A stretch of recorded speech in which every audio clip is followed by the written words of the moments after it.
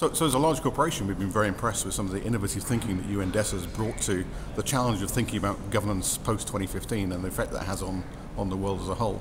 I think as Microsoft, we look forward to being involved in an ongoing process, an ongoing discussion on this topic, and thinking a lot about how we help with capacity building and potentially technology as this conversation evolves over time.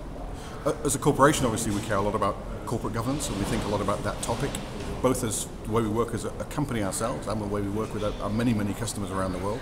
I think there's a lot of synergy between that conversation and this conversation, which brings good benefit for society and for the organizations involved. Thank you.